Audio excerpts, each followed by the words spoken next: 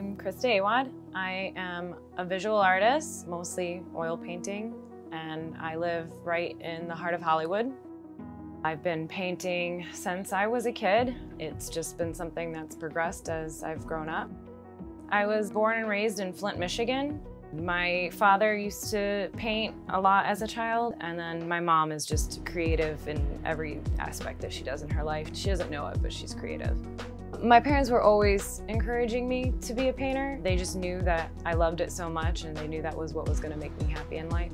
I was drawn to paint as a medium for its versatility. The color palette always felt like my playground, giving me such a feeling of freedom to create my own narratives. And while there are rules to follow, breaking them can produce some of the most interesting results. Some of my strongest influences are the surrealists. I always want to maintain a sense of play while exploring the visuals that come from my subconscious. There's a beautiful thing that happens after sharing something so deeply personal. It opens a door to mutual trust and understanding, and that kind of human connection is the reason why I create.